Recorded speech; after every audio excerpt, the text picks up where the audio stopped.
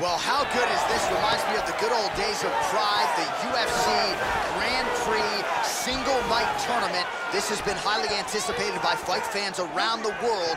And remember, if you sustain damage, that could affect you later on in this one-night tournament. Oh, nicely done to block the strike and counter with the jab. And he connects there. Tried to set up the straight left, but he missed. Tags him.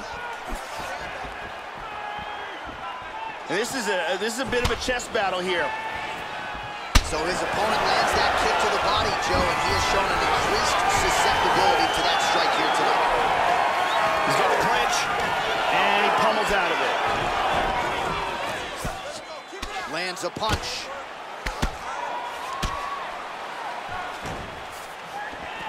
He's got the Muay Thai clinch. That knee might have landed there. You got to be careful when you throw the same technique over and over and over again. 3 minutes. Rips the body there. He's got an over and an under here. He pummels in. Now he's got double underhooks. There he goes, moves to his back. Outstanding timing in that takedown.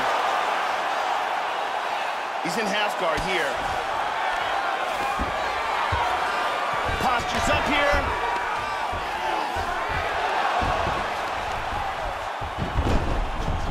In full guard.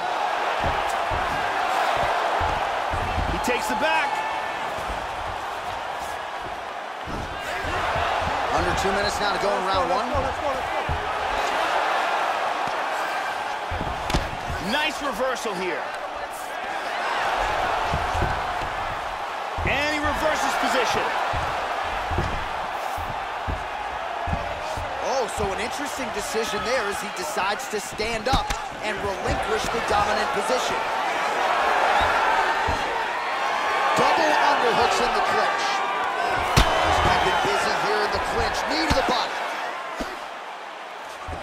Tying up in the clinch here. Wow. Oh! He's hurt here. Oh, man. Oh, he tags him.